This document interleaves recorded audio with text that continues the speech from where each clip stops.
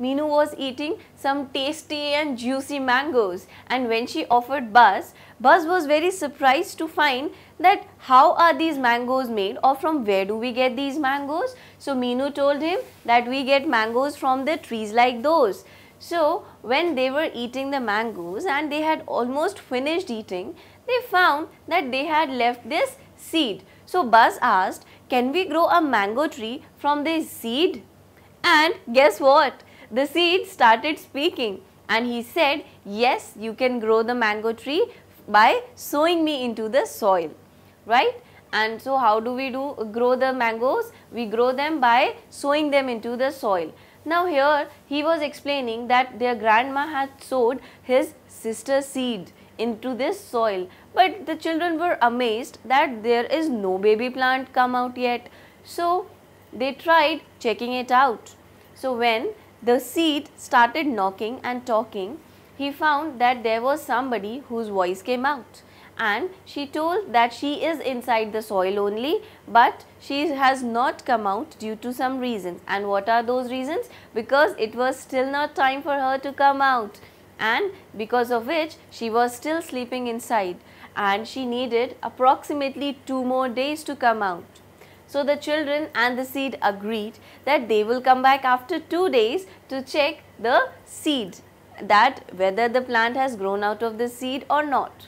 After 2 days, Buzz immediately rushed and found a tiny plant that has grown out of the soil. Wow! So he immediately called everyone, and they found a very beautiful plant over there, and that has been grown from the sister seed. That means this is how a seed grows, and it comes out of the soil when you sow it into the soil. So one thing about to think is that how these big trees are grown from the small plant, just like humans grow from the child, and just like small animals grow into big animals. That's how the small plants grow into big trees. Now let us try and see how these plants are grown.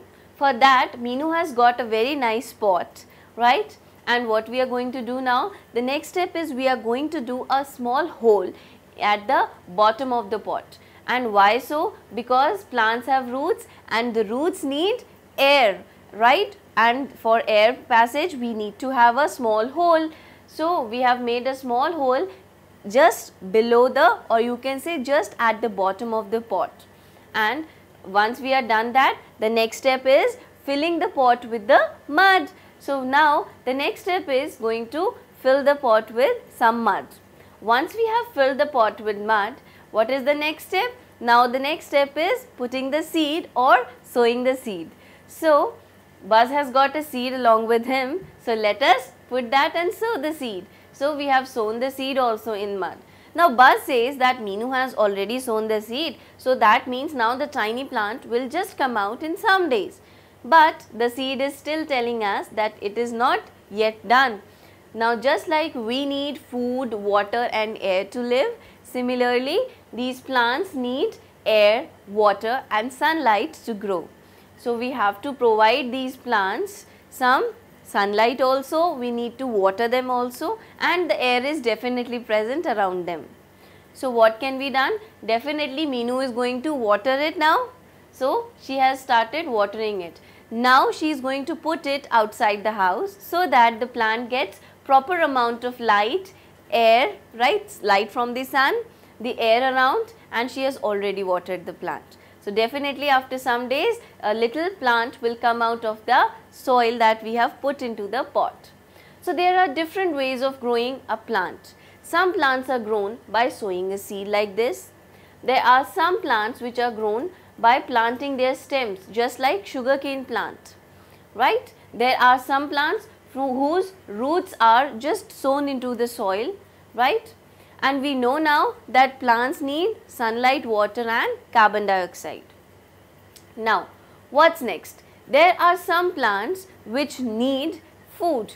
Now, what do I mean by food? They not only need water, but some plants are there who eat other insects, mosquitoes, flies and even rats. So this is a pitcher plant over here. It does not have teeth to eat, but it can just swallow, right? It has a leaf at its mouth which opens up and when the insect or the fly is sitting anywhere, it just closes down, as you can just see, and just immediately it closes down and the leaf never opens again. So that's how there are plants that even eat other insects and animals. Oh, that was something new we have learned, right? Now we need these seeds for so many things these days. We eat the leaves, we eat the seeds, fruits, right, of all these plants. Now we know that there are many spices made up of these seeds, and we also eat some seeds in the form of sprouts in the breakfast, right? So we know that seeds can be used in different way. But how are these seeds transferred from one place to another? Just like Raja was carrying something in his mouth. What was he carrying? He was carrying seeds from one place to another. Similarly, there are many other animals and birds that carry seeds from one place to another place, right? Definitely, even the birds will do that. So this is how the seeds are transferred from one place to another. Even we get some fruits or get some seeds from one place when we have gone.